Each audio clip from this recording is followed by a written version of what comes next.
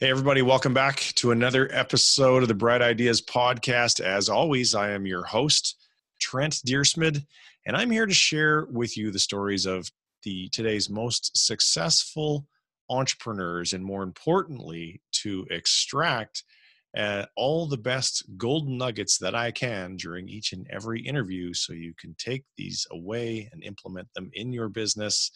Not tomorrow, but ideally today. So my guest on the show today is a fellow by the name of Davis Siksnans, and I think I've pronounced that correctly. And Davis is the CEO of a company called Printful, one of the industry's largest print-on-demand drop shipping businesses with more than 800 employees and 5 fulfillment centers in North Carolina, California, Mexico, and Latvia. The company has fulfilled almost 16 million items since it was launched in 2013. So Davis, thank you very much for making some time. Welcome to the show. Thanks for having me. It's great to be on the show. So 16 million items, I assume that you personally handled every single one of those? I try. I mean, my face is in our apps that our employees use when fulfilling the orders. So I mean, well, yeah, 16 million items. It's exciting. That's a big number. So let's start with a tiny bit about you. Who are you? How did you get into this business? And let's begin there. So I'm the CEO and co-founder. So actually, I've been since the very beginning. And our business is co-founded with me and 2 other Latvians. We come from Latvia, a small country in the northeast of Europe, and we've been involved with other businesses into internet space. One of the co-founders actually is most well known for starting the social network in Latvia by taking an idea of Friendster, the first ever social network that existed. So they started that back when Facebook was started. Mm-hmm. But that business was successful, and we used money to invest in other businesses. And my co-founders have started together maybe 100 business ideas over the course of 15 years. And just Printful happens to be the most successful out of all of them. And I got involved with them, initially working on social network about 10 plus years now. Mm-hmm. And, a lot of those business ideas were mostly focused on Latvia. And when the last financial crisis happened, we really wanted to go for the best and biggest market there is in US. And so we started working on various ideas for e-commerce in the United States markets. One of the co-founders moved to Los Angeles. That's where our first fulfillment center for Printful is. And we started building e-commerce stores. And one was built on Shopify, which is a well-known platform for anybody in e-commerce who wants to start an online store. It's still around. That gave the inspiration to start Printful later. And the business is called Starter Vitamins. We were selling motivational posters with quotes for other businesses. We kind of tackled our need because we were a startup company and wanted to have inspirational quotes like you seem to have in your office. Mm-hmm. And our co-founder just printed them in his home, bought a printer, put it in his home in LA. And every day he just go down to local USPS center and drop them off and to send it off to the customers. And the business was actually going well. We kind of tapped in a niche. Actually, we're unlocking some good things around marketing. Advertising was way cheaper 6-7. Oh, that was now 8-9 years ago. Facebook advertising was way cheaper back then. And we wanted to move beyond posters, and we were looking for a print-on-demand dropshipping company who can fulfill T-shirts on demand just like we do posters. You really need paper and you print on them. And we just couldn't find a company that would do it fast in a quality way and would integrate with our backend at the time, which was Shopify. And that is how we got an idea to start Printful. And I've been involved ever since with the company as CEO. Love it. All right. So today we are going to talk about, for the folks who maybe don't yet have a business, why you think someone looking for, we'll call it a side hustle, should consider a print-on-demand business. So let's deal with that one first. For the entrepreneurs who don't have a business, they're thinking of like, what should I do? I'd love to start something on the side. I'd love to have it be able to become something that maybe could replace my job at some point in time. There's lots of options for them to choose from. Why do you think print on demand is worthy of their consideration? Print on demand is great because there's not a big upfront investment required from you as a entrepreneur who's starting out to start experimenting, starting selling something.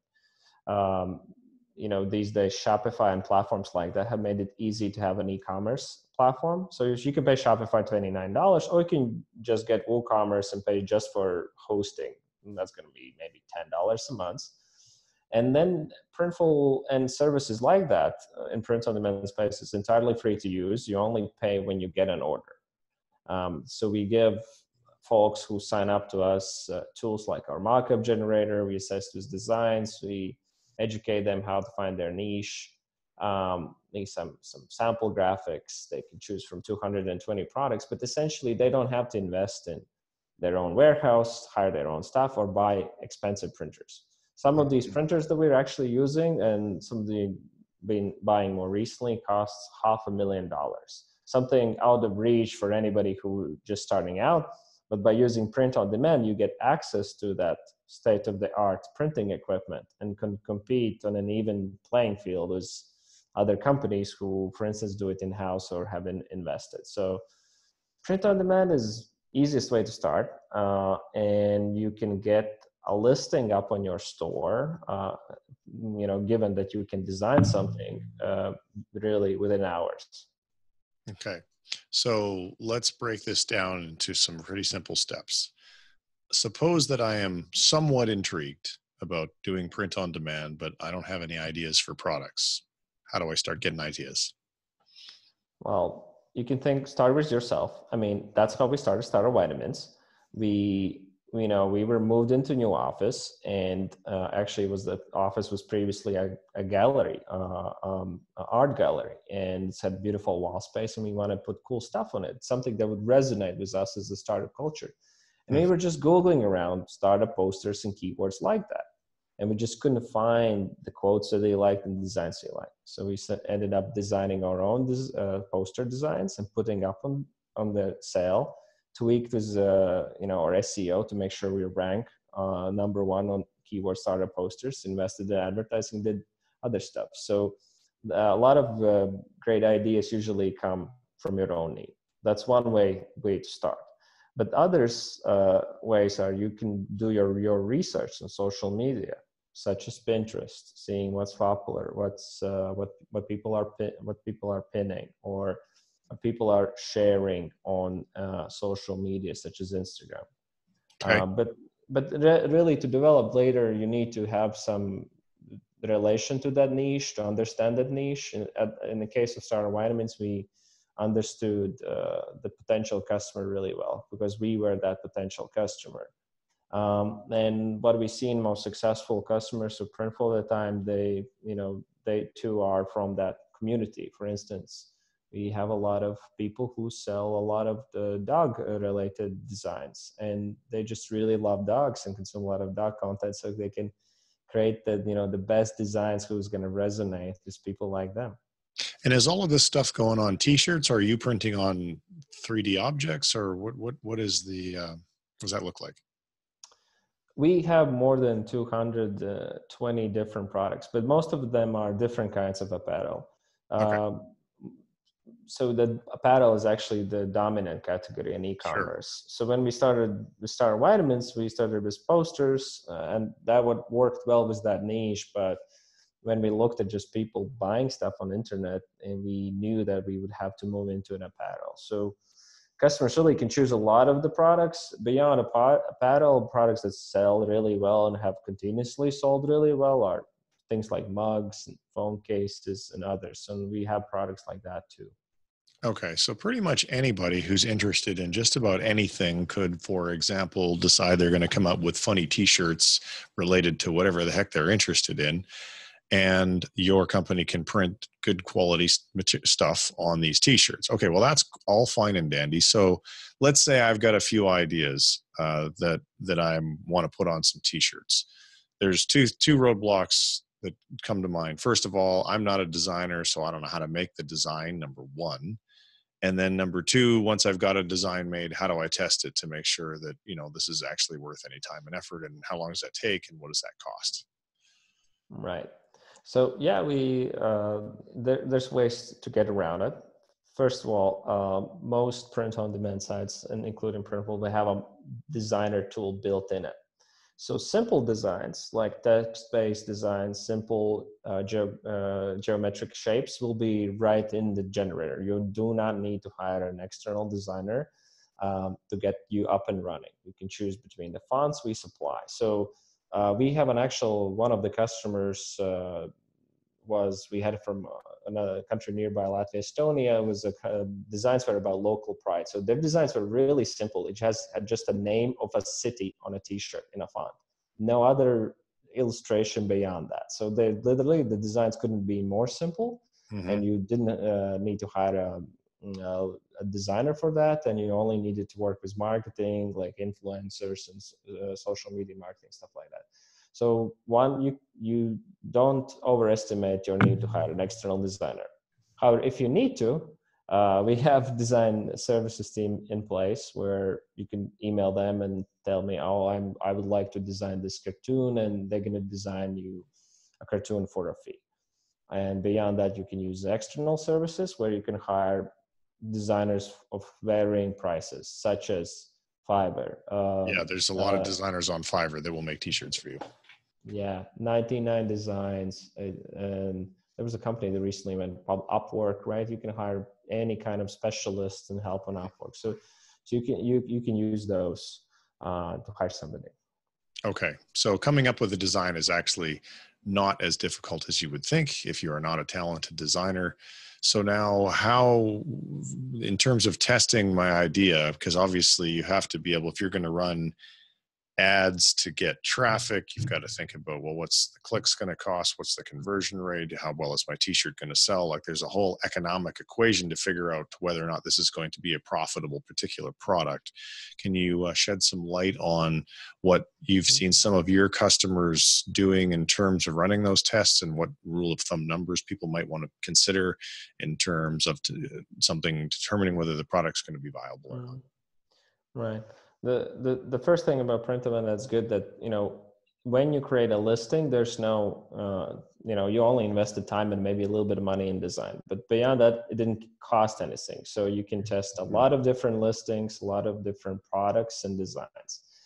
Generally, we suggest our customers to charge at least 30% or more market price on top of the Printful's wholesale price. And depending on your product you choose. So if you choose 30% on a sticker, you have very little, dollar amount there in your margin to test sufficiently ads and to actually get somebody buy.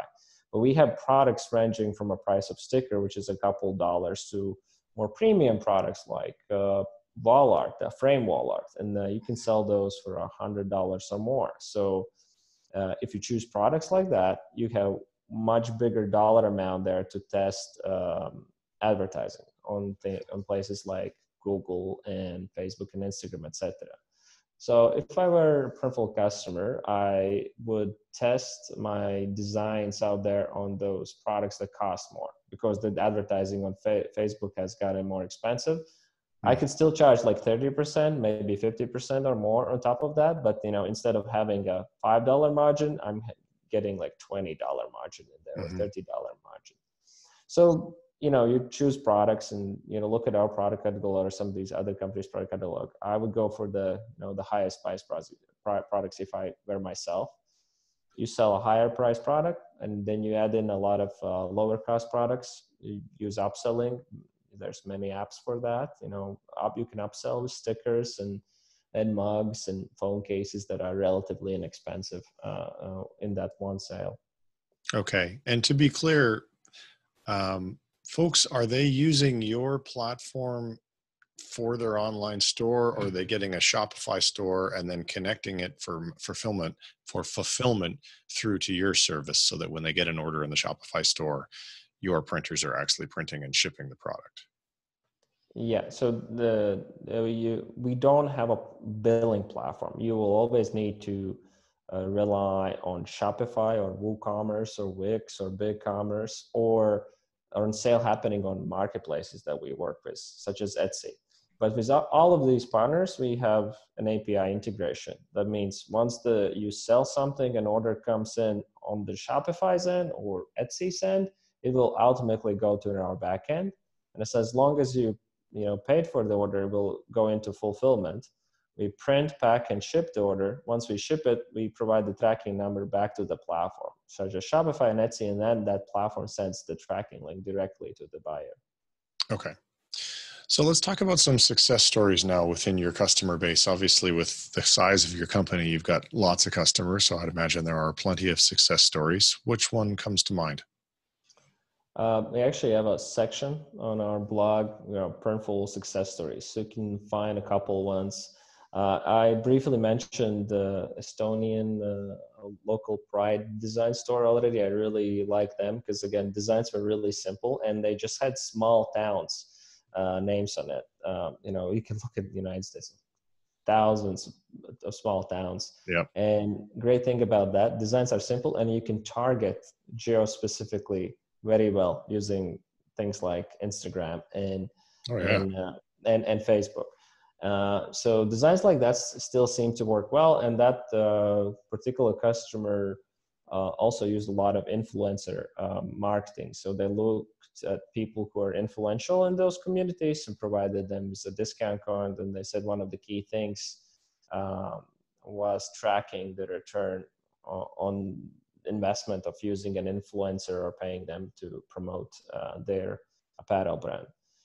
So they started in Estonia, which is a country less than 2 million, even smaller than Latvia, then expanded into Latvia, and I think the most recently they expanded into Spain. I don't think they're in the US yet because there's probably competitors like that. So that's one example, really, really simple design. And they, I can't tell like how much they sold, but they were successful. And there's more to her story. We actually have a video of a lady that owns that store.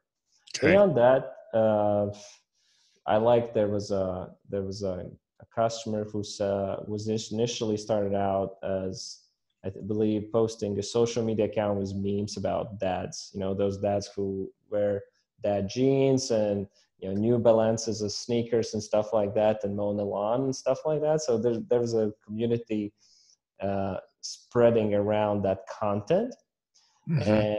And then he realized that he can sell merchandise that people would gift their dads because they were engaging with the content. So the Father's Days came around and they would sell dad design, dad t-shirts with quotes, again, really simple. And we have hats and embroidery, and more recently, in recent years, like dad hats have actually come back into fashion. So that dad hats with their designs, as their community, worked really well, and they were able to sell a lot. So that's, I believe the store name is Classic Dad. And then they had, beyond that, they expanded into designs around mothers and moms. So really, really made sense there. And then there's the third customer I would highlight is customers who get, again, passionate about something that happened and get other people resonated. There's a customer called Stoma, and there was this graphic designer couple. I forgot, it was a mother and father, but they had a premature baby. And by going through the experience, they noticed other people coming into maternity ward with inspiring quotes on their t-shirts and designs. And they thought, that inspired them to keep going. And they, I think, launched this t-shirt design called Keep Fighting, and with other, to sort of help and inspire other people who might going through the same experience. And you have then eventually they developed a whole line of designs, just supporting and inspiring parents who had a premature baby. And they posted content about how to deal with that, and other aspects, suggestions for parents like that. And they obviously eventually developed a kids clothing line that were designs of inspiring kids. I think their child had to had a help with a breathing device in his neck, and there was a lot of cool designs around that idea, and getting parents who are dealing with the same situation. Mm-hmm. Yeah, that'd be tough. All right. So before we wrap up, if you were interviewing yourself on this topic with the idea of just exposing would-be entrepreneurs to this as a legitimate business opportunity, because clearly 16 million items is a lot of items. Is there anything that I haven't asked you, anything we haven't discussed before we wrap up that you think would make the interview just a little bit better? I would just, I think you covered the most things. The most of the stuff that available, this is really just easily Googleable and finding around. And people who was wanting to start something, they should just find a time on a evening or just devote a weekend to explore content on Shopify and Printful and try it out, because literally you can need 30 minutes to get the store up and running. You can test some designs really quickly, and by the time weekend is over, hopefully you get a sale, and we have some of those stories already on our customer base. So devote a weekend, see what happens out of it. If you don't end up selling anything, you learn something new about setting up your store or building a print-on-demand store. And if you sell something, you might be willing to do it at least as a side hustle, or maybe even make it a full-time. And the thing that I would add to that, folks, is more importantly, when you take your first steps towards pursuing an idea, oftentimes what happens in my career, and most every entrepreneur's career is a perfect example of this, you discover other ideas as you're digging around trying to be successful with your first idea. And then ultimately you may end up becoming much more successful with one of those other ideas. But if you don't begin the journey, you never give yourself the opportunity to discover the second or third layer idea, which ultimately, like you heard Davos say early on, they experimented with many, many, many, many ideas. And as a part of that journey, this Printful company proved to be the biggest success by a wide margin. So the point is at some point in time, listening to podcasts like this and watching YouTube videos are great, but they'll never expose you to the layer 2, layer 3, layer 4 idea, which could be your $1 million idea. So take that time, take that weekend, make the investment, and see what comes of it. Oftentimes you will be very surprised. So the company is Printful. The CEO is Davis. Davis, thank you so much for making some time to be on the show. Thanks for having me.